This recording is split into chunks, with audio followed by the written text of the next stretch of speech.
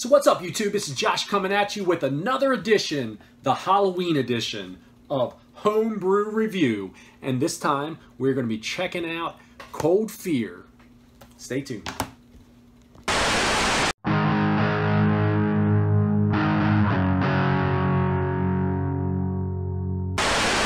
So welcome back. So it's been a couple of months since I've had the time to actually sit down and do a review. They're a little more involved doing a review than, at least they are for me, than some of the other normal shoot and post type of videos that I do. But before we get into the review, you guys definitely want to know what I'm drinking. I know you do. That's why you tune in, right? You want to see kind of what games we're looking at, kind of what games we pick up, and kind of what beers we're drinking. So for this one is an actual, more like a regional beer. I believe my wife picked this one up for me a while back. This is the HOPSECUTIONER IPA. This is from Terrapin Beer Company. They are out of Athens, Georgia. Have never had this one before. This one is a 7.3% alcohol by volume IPA. Let's see what it tastes like. It's got a good smell. You know I love my IPAs. I tell you that every time. Very good, very good. So check it out. It's got the little Mutant Ninja Turtle Executioner on there. The HOPSECUTIONER IPA from Terrapin Brewing Company. So, Cold Fear.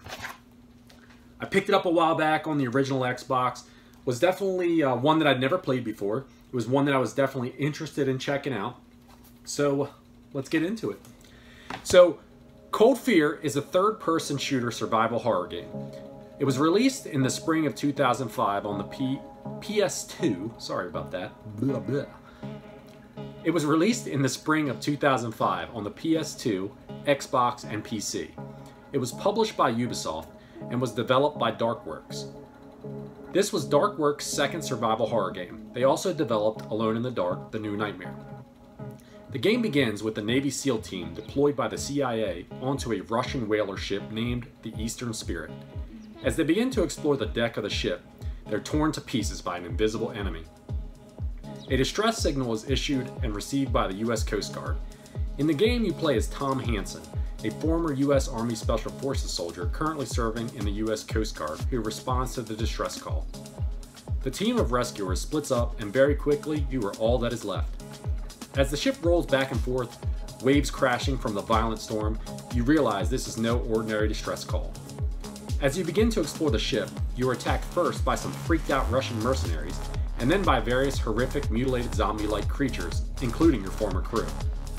Through various correspondences you find as you work your way around the ship, you learn that a mysterious creature known as an exocell was accidentally discovered by the crew of a Russian oil rig owned by a member of the Russian mafia.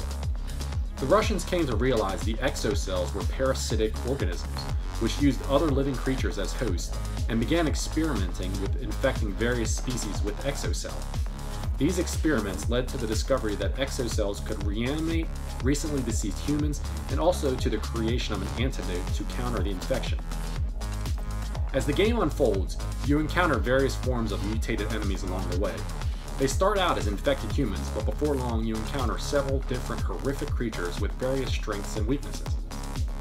Hansen heads to the radio room to request help, but instead he is answered by CIA agent Bennett, who tells him that the member of the Russian mafia is still on board the ship and must be captured for questioning. Bennett also tells Hansen that if he helps out, that the CIA will get him off the ship. As the story begins to unfold, you learn that the ship was on its way to collect more test subjects and that its crew was accidentally infected. Hansen realizes that he cannot allow this ship to make it to port, and that he must also get to the oil rig and destroy it as well. If you want to know any more about the story, you're going to have to play the game yourself. I don't want to spoil it for you guys. While I like the story of the game, I felt like it was a little rushed, and with a little more effort could have been far more polished. The opening sequence was very good, and the motion of the ship swaying on the violent waves added an element that was different from any other game that I've played. As you explore the inside of the ship and the oil rig, that element is not a factor. There are two different camera modes that can be used through the game. A fixed camera mode, similar to other games from the genre, and an over-the-shoulder mode that makes it a lot easier to navigate and target enemies. The main drawback to the over-the-shoulder mode is that you are unable to run, which you need to do at various times. The camera modes caused a few spray and pray moments for me, and with limited ammo, those moments did occasionally cost me. There is a limited carry capacity for the various weapons you find along the way, and even though there is an armory on the ship that can be accessed for a brief time to refill your ammo and another on the oil rig, most of the time you're forced to check the corpses along the way, hoping that you'll find more ammo. The variety of weapons was good, and depending on the situation you're in, some weapons work better than others.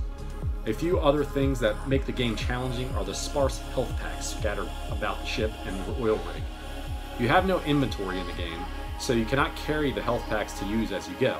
At times you have to make a decision as to whether or not to use one you find along the way or to leave it for later in case you may need it more when you pass through the area again. Probably the most annoying thing to me was a lack of map.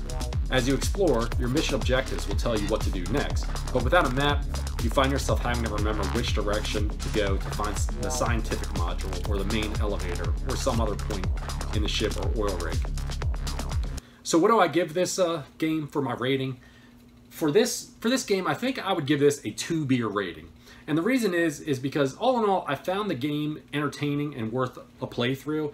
The developers should have spent a little more time polishing the story. The best elements are at the beginning of the game when you're on the deck of the ship. The waves are disorienting you. You're trying to figure out what's going on, where to go, what to do.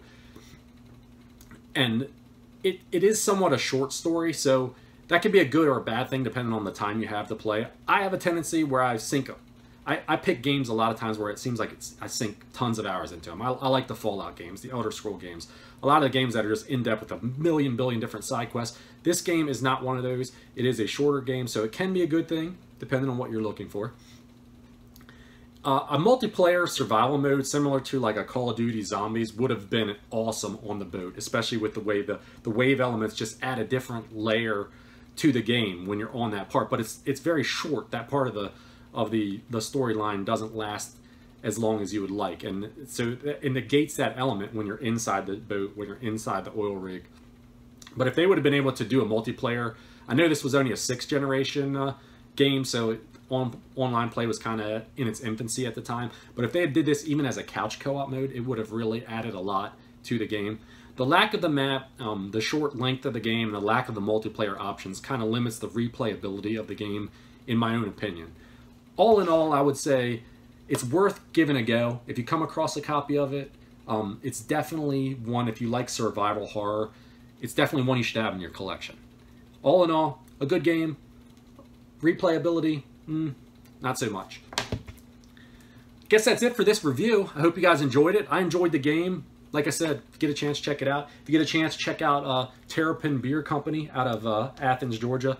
Delicious IPA right here. This is the only beer I've had by them, so I can't say much more about their brewery other than that. But until next time, cheers, you guys. Happy Halloween.